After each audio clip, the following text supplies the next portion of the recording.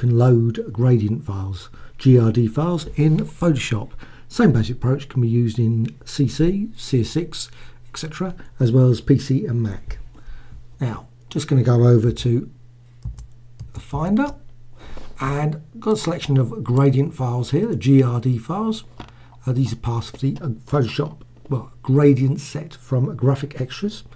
Find them on their website. Also, of course, you can use any other gradient file as well. So just click on that gradient file, and you'll notice an open with, and there's an option here, and this is on the Mac, to open with Photoshop CC 2014 15.2. Of course, they've got earlier versions as well as CS6, as well as Photoshop Elements 13. You can do exactly the same with those.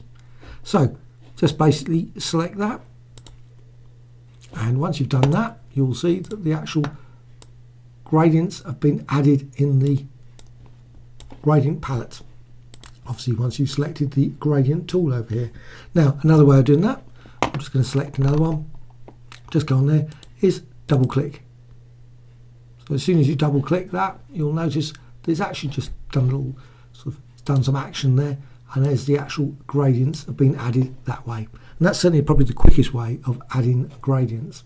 Now, also you can do it via the gradient palette itself. So just going to go over there, and you can then just go there, reset gradients, load gradients. Now, unfortunately, replace gradients, the only way you can actually access it is via this bit here, replace gradients, and that just removes all those and adds in a certain file. So if you select that.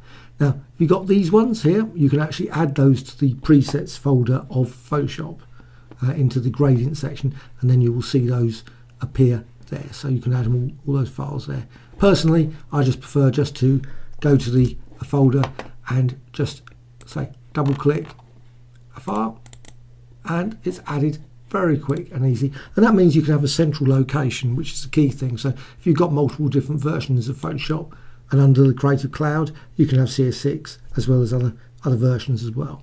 So it's just quick and easy just to load one, and then once you've got that, you can just quickly apply the gradient and create all kinds of super colourful effects in Photoshop.